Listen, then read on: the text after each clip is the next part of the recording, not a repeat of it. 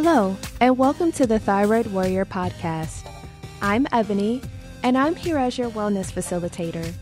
I'm going to be sharing my experiences in managing Hashimoto's disease.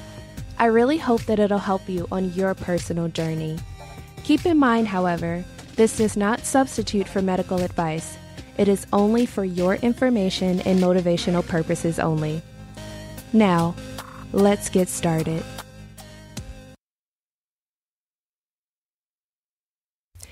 You guys, we did it!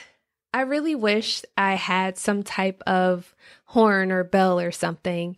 Even though we're not at the end of 2019, I want you to celebrate. You have done amazing. You've done so many things. You've accomplished a lot, and you've been able to find out a lot. Many of you have found out what your official diagnosis is, and you're making strides to understand that and become the best version of you. And that is what I have been trying to drive home for the last couple of episodes. So just like in the last episode, I asked you to break down 2019 and look at the good, the bad, and the ugly. What were some of your lessons learned from that? For me, I realized that I really and truly need to learn how to not be so independent, and that there are people in my life that love me and care about me and that want to be there for me. I just have to allow them to do that. This year, I had to open up and allow other people in because I realized that I had to, in order to move forward, I had to stop being so independent and so focused on, it's okay, I'll get through it, I'll just push through, everything is going to be fine. Yes, everything is going to be fine, but we weren't really meant to be in this world alone, and I had to learn how to accept help from other people.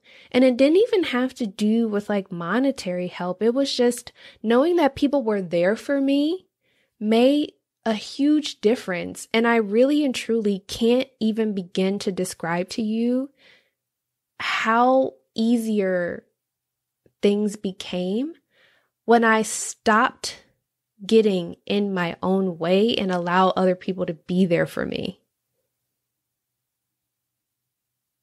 I also had a goal for myself this year, and I said that I wanted to be in the best shape of my life. And I hit that. It was hard. Let me begin by saying that. However, I don't think I've ever done anything like that before in terms of setting a goal like that. And it was a big goal, and it was lofty, especially in the midst of just going through so much emotionally. But I've never stuck to a goal the way I stuck to this one before. And I'm currently looking at my running bid for World Cancer Day. This year I ran my very first 5K. And that was to support my dad, who is now cancer-free from 2 types of cancer. And I'm thrilled because of the diagnosis. I'm thrilled because I did something that I said I would never be able to do. And I'm just looking forward to seeing what 2020 is going to hold in terms of my health goals that I have for myself. So I want you to set some goals. Set some goals that are kind of scary to you. But that path to accomplishing those goals is going to be hard. It's going to be frustrating. But at the end of it, it's so rewarding, and you're going to feel so good when you accomplish it. So I always have professional, business, and personal goals, which are always health related. But in 2020, my business goal, my goal for you all is to serve you. I pledge to serve the crap out of you in 2020. And so many things are happening behind the scenes. They're in the works. And I'm so ready to help you be the very best version of yourself. And I cannot wait. But I'm going to continue to look at the goals that I've set and reevaluate them constantly. My accountability partner and I are already focused on what we're going to do for 2020. And I just want you to take some time and write out a few. Start off with maybe 3. Make them small, kind of scary, but attainable. Make sure that you're making them measurable and that you're smart with them. Don't just say, I want to lose weight. Make a goal in terms of, I'm going to lose 20 pounds by March of 2020. That way, you can work backwards and it's a lot easier for you to be able to track that. Over the last year and a half, I've officially lost 20 pounds. And many people are like, oh my gosh, like, where'd you lose that? You're not that big. I'm like, but I'm tall. And for me, that extra weight was wreaking havoc on my joints. So I've learned what a healthy and sustainable weight range is for me, and I plan on maintaining that in the new year. And one other goal that I've had for a very long time that just came to pass was becoming a personal trainer. That goal has been 10 years in the making, but I got sick and I didn't think that I would be able to train other people on how to be healthy and how to get strong when I couldn't even do half the things that I thought I should do. I couldn't stand up straight. I couldn't stand for long periods of time. I couldn't remember anything. I could barely lift a weight. I could barely lift my head in many cases. And to be able to have gone 10 years to come back to that goal means the world to me.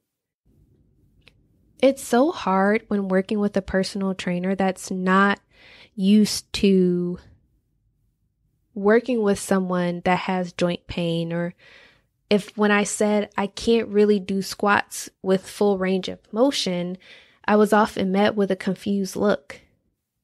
And fortunately, I found someone in Tiffany, and she was amazing.